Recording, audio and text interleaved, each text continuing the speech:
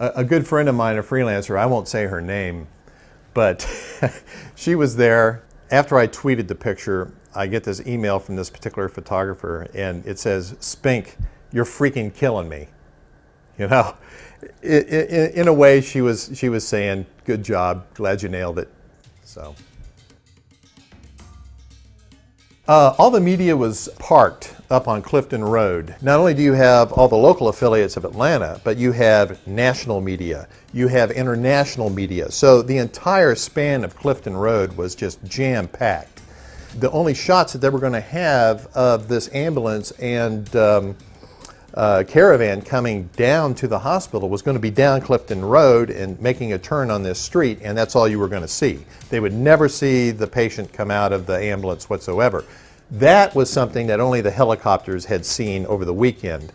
Going into the campus, I had to keep a low profile. That's really hard to do as a photographer because I'm carrying a large bag over this shoulder and I'm carrying two large cameras.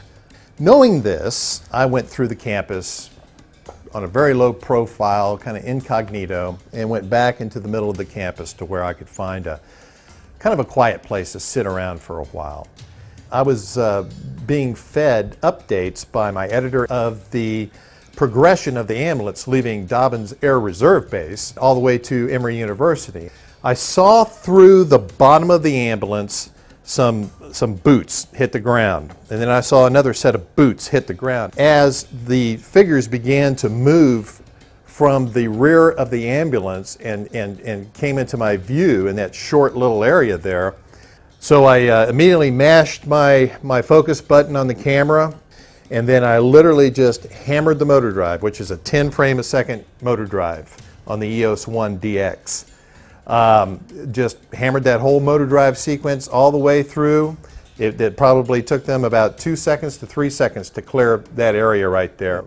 Seeing is believing, and that's what we do as photographers. We let people see what happens. It's one thing to hear about it from second, third source, but when you see it, you believe it, and that in itself is historic. Yeah, I think it's important. You know, it's one thing to look at this from a medical standpoint of view and a historic point of view, but you know, we also have to keep in mind that these two individuals are heroes in themselves, putting themselves in harm's way, going over there to treat this disease in the population there. And you know, both of them have said, I believe, you know, I'll go back and do it again. They deserve our prayers for their healing, because it's those kinds of people that can make a huge difference in our world.